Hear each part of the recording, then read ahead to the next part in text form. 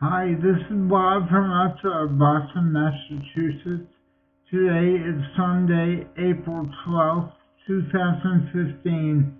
It's the last day of the 45th week on the diet.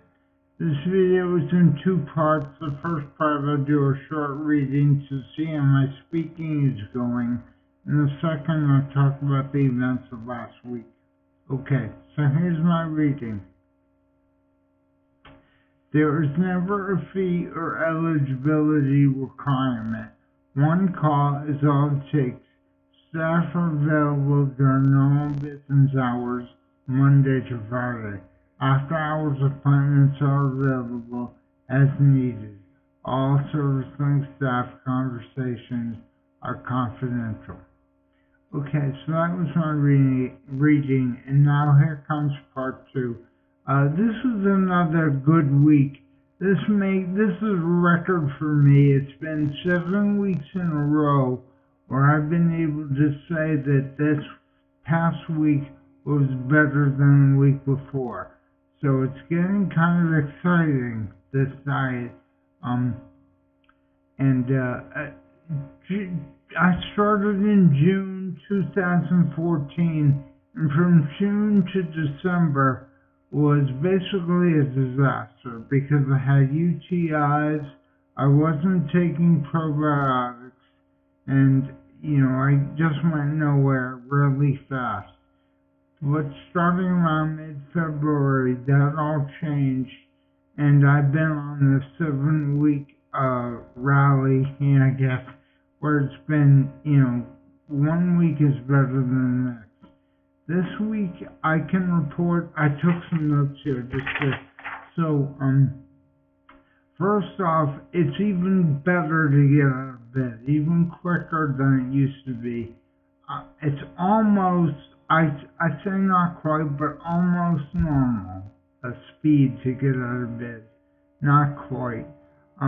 The second is, when I sleep on my side, my right leg would be on the bottom and my left leg would be on top, and it was hard to bear the weight of my left leg.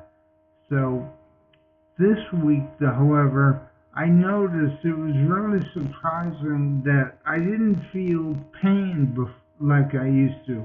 Not pain so much, but I could feel like this really intense pressure on my right leg. Now I can sort of sleep that way without being uncomfortable.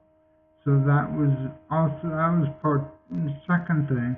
The third thing is that I generally feel stronger. And the thing that I can most point to is that when I make hemp milk, there's 3 cups of water in the blender. And it was always a very big challenge for me to get that blender out of there and pour it, into through the strainer.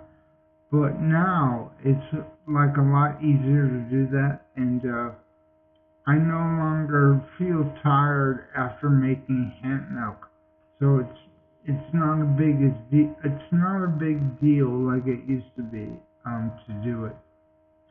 And the fourth thing is that I think last week I reported that the therapist was coming, but I didn't. I made the video before she actually came.